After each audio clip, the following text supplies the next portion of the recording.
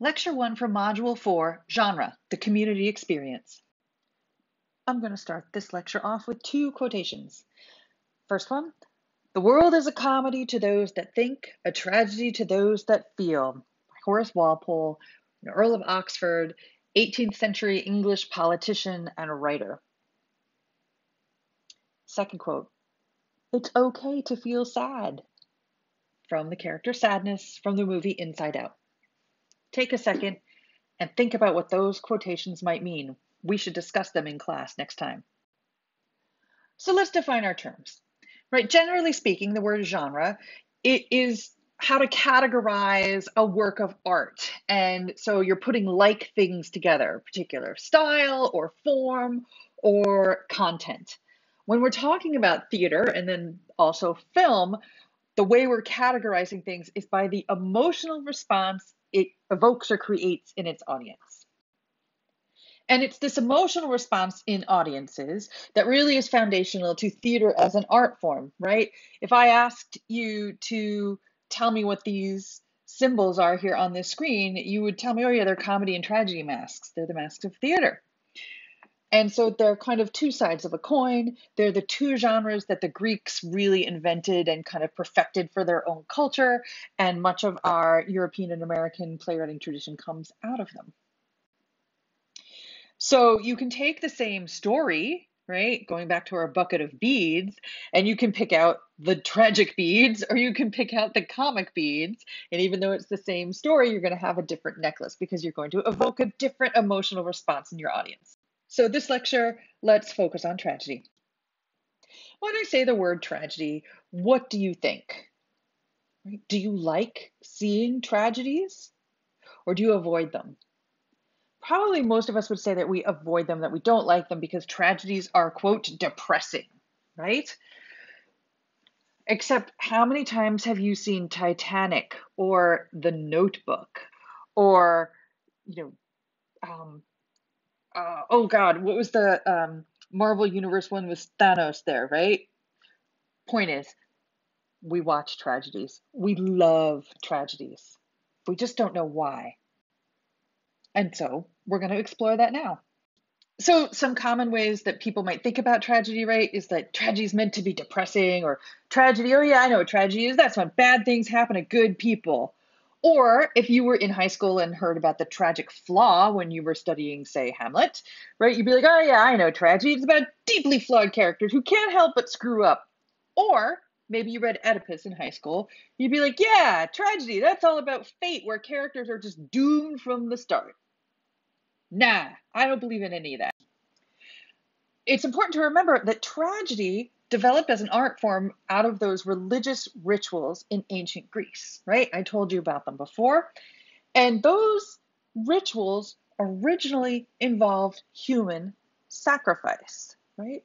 Because when you are expressing gratitude to, an omnipotent power who controls your very existence, right? In order for them to feel properly thanked, they have to receive something from you that is valuable, right? And what do you get a God who has everything? Well, the most valuable thing to you when your hold on existence is precarious, is your life or the life of someone in your community. Okay, which sounds terrible and barbaric and callous and unfeeling, but think about this, right? We see this in the Judeo-Christian Bible, right? In the Old Testament, Abraham, the patriarch, longs for a child more than anything. His wife Sarah loves him. They have a great marriage. She's amazing, but she's never ever had a kid, and now she seems like she's too old to have a kid. And all of a sudden, she gives birth, and they have this beautiful baby boy. And God tells Abraham, "I've given you this child because of your faith." But it's the tradition in Abraham's culture to sacrifice that first child in the hopes of then getting many more, right? And so Abraham prepares to sacrifice his son Isaac, and at the last minute, Yahweh says, that was a test, you passed, you don't have to sacrifice him, okay? So kind of the same thing going on here in ancient Greece, right? Originally involved human sacrifice. Somewhere along the way, they decided just acting out a sacrifice, a virtual sacrifice, as it were, right, would be just as good as a literal sacrifice. So they started sacrificing animals instead, or they wrote these plays where people endured great suffering and died on the stage, but the actors didn't, right? So this was seen as a ritual community building event that was, necessary to the health and prosperity of the city state. And it was not only seen as important for keeping the city state, with a good harvest and free from disease and, safe from attack from a rival, but it was also viewed as a healthy, healing, and necessary experience for the individual members of the audience. What the heck? Why is watching a virtual sacrifice a healing and healthy and necessary experience? Well, the theater scholar Ian Johnson says that tragedy affirms the ability of humans to push the human spirit to the limit, no matter the consequences, right? And if you think about tragedies are always asking those big, universal, timeless questions about human existence and what it means to be human and, the big why questions, okay? Tragedy asks us to think about those things, to really wrestle with them. Why is life unfair? Why does it hurt sometimes? Why does justice not win? Why is there suffering? Those kinds of things. Tragedy asks us to think about those things and try to come up with answers. So as I said before, sacrifice is at the heart of Greek tragedy. Used to be literal human sacrifice. When it was a straight up religious practice, became this virtual human sacrifice in the form of a play. And before you start thinking about how barbaric those ancient Greeks were, think of the Christian Mass and other religious rituals, right? I've already shared the Jewish Old Testament story of Abraham and Isaac, right? But every week, if one goes to Mass, one participates in a virtual sacrifice of Jesus of Nazareth, right? And if one follows the Christian Mass, people will pray saying, Lamb of God who takes away the sins of the world. The sacrifice of the individual man/God benefits the community as a whole. And so when we have this virtual sacrifice, the community is getting those benefits of the sacrifice without the literal loss of life, both in the Mass and in plays and in lots of other ways played out in different cultures.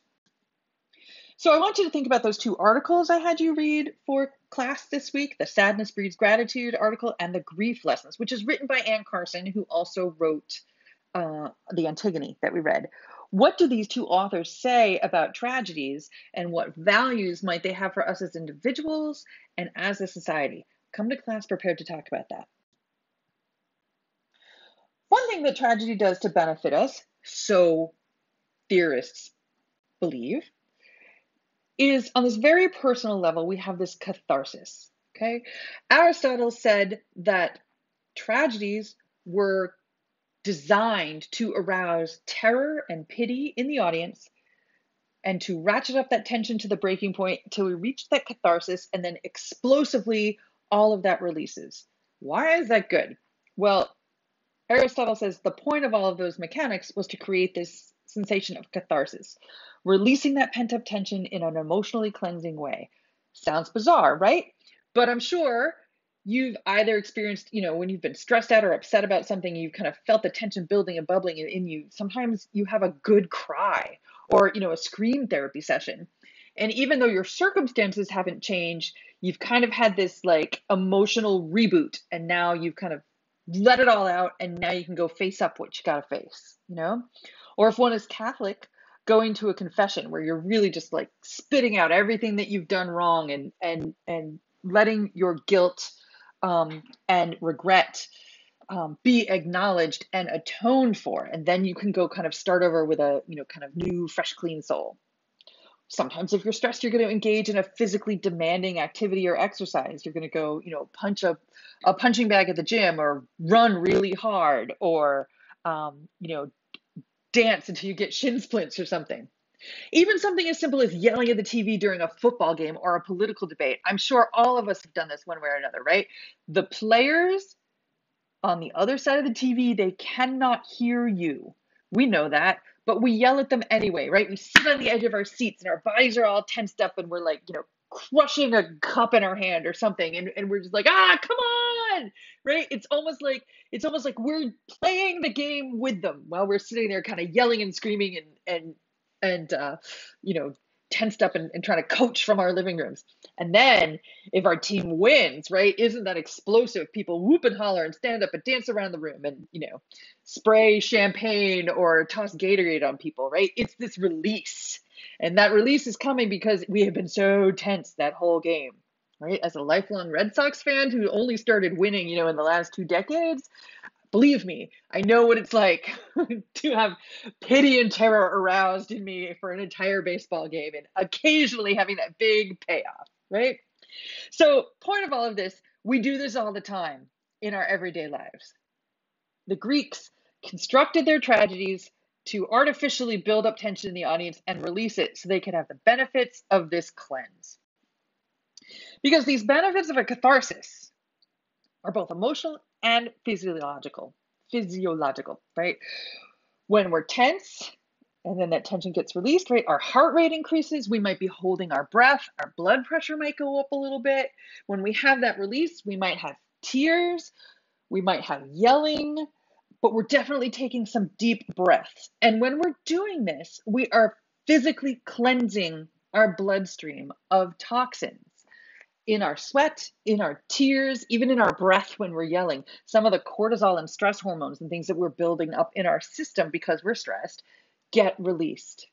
And we're also exchanging, big, deep lungfuls of air when we sob, when we yell, all of that stuff, right? We're taking deep breaths, which means good air in. It also means forcing a lot of bad air out. And so not only do we feel better emotionally lots of times, we literally are physiologically kind of cleaner. And once we've had this emotional workout, we somehow are better equipped to handle the actual stresses at the actual levels in our own lives. And as a bonus, because we've been engaging in this empathy, right? We have kind of worked that empathy muscle and we now have the greater capacity to understand the stresses and have compassion for the stresses in other people's lives. So while all theater is a good empathy workout, tragedy in particular really, really is the, high intensity interval workout of empathy. It's key. We really need to experience that pity and terror of the characters in order to have this catharsis. We cannot get to the catharsis without the empathy. So we have this, emotional workout that's good for us emotionally and physiologically. And then that empathy helps us to better the community around us. So when we're watching a tragedy, right, it's all about witnessing that protagonist's suffering and sacrifice. And through that, where our, terror and pity and our stress is engaged, because we're empathizing, we then experience this catharsis. And then going through that whole experience kind of makes us feel grateful for the relationships that matter to us.